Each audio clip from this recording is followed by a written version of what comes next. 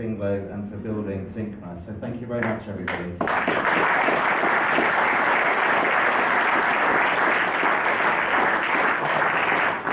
And I'm really proud that we've embraced all the way through the stuff about keeping it legal, being ethical, selling products that are relevant and value for money into our friends base. It would have been very easy to launch Spinglo with a variety of products and affiliate deals that would have looked okay on the surface and would have generated revenues, but in our longer term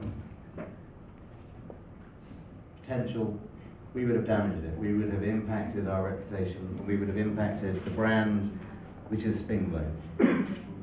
So as we go forward, I don't know whether today you've seen enough products to be able to go out and sell. So can you get that all into one presentation? Can you get that over to a potential networker?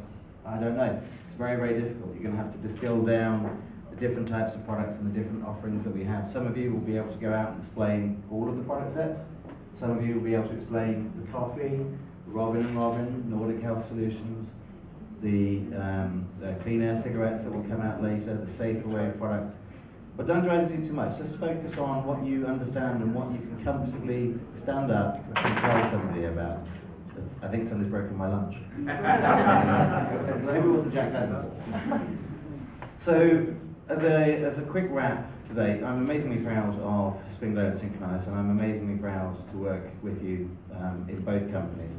And as we go forward, you'll see more and more people coming in onto the corporate side of Synkronice and Spinglo. But we won't ever lose the passion and the belief system that perpetuates through our companies.